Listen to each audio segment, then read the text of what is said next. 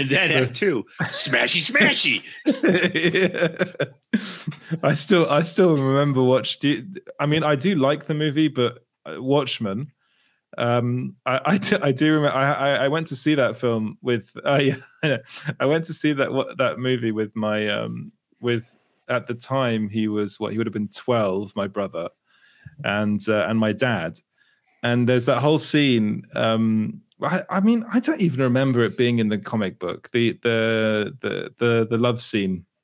They don't. No, it's not there. It's not.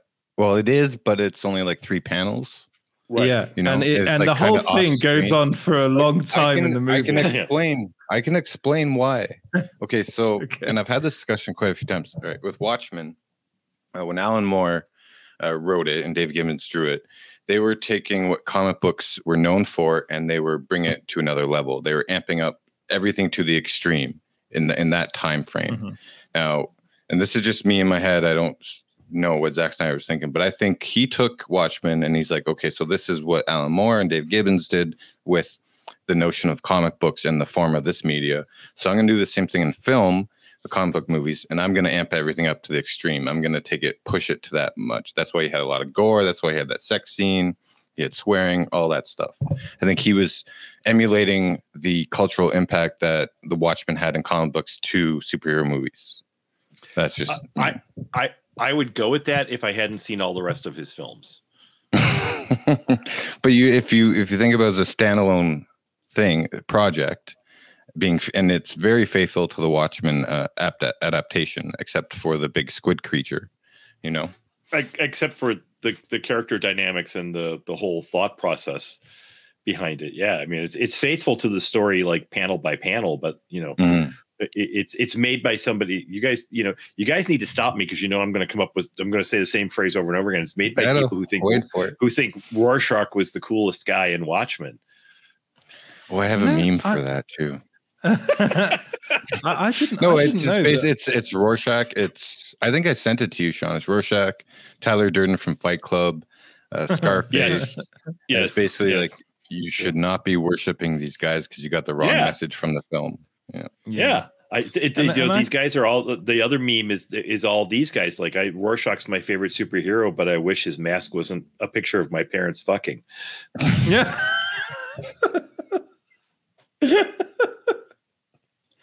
Oh God.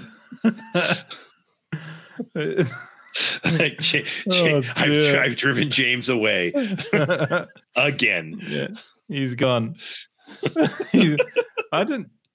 I was in the comic book shop the other day, and I didn't know that they've actually written a new Rorschach comic book. I think Tom King wrote it. Apparently, it's awful.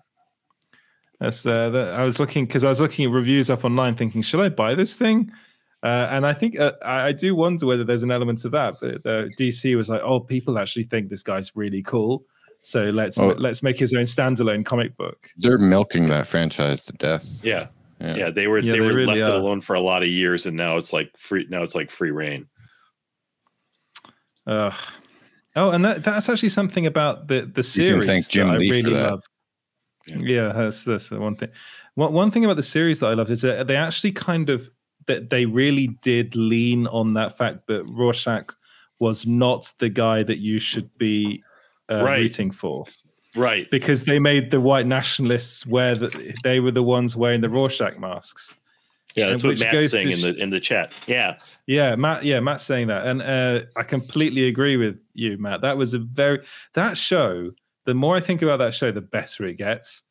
I love that show. I adore. I'd watched every episode it was on. I watched it 3 times that week. And then I bought the DVD and watched it 3 times more. It's what's great about it is what you're saying is like, Rorschach's not the guy we should have been cheering for. And by the way, the people you should be cheering for in this show are kind of sad. Yeah. They are. Jeremy Irons is fucking brilliant. He's so good. So good. I love Damon Lindelof. I think that's the best thing he's ever done. And if he's just left alone and doesn't work with J.J. Abrams, you get some of the best stuff out of him. And that was incredible. Yeah. And I love the fact that he was like, I'm not doing a season 2. It's a one story thing. That's it. It's done. Well, he also said everybody gets mad at my show after the first season. So I'm only going to do the first season. Yeah, exactly. That way he doesn't have to worry about the ending like Lost.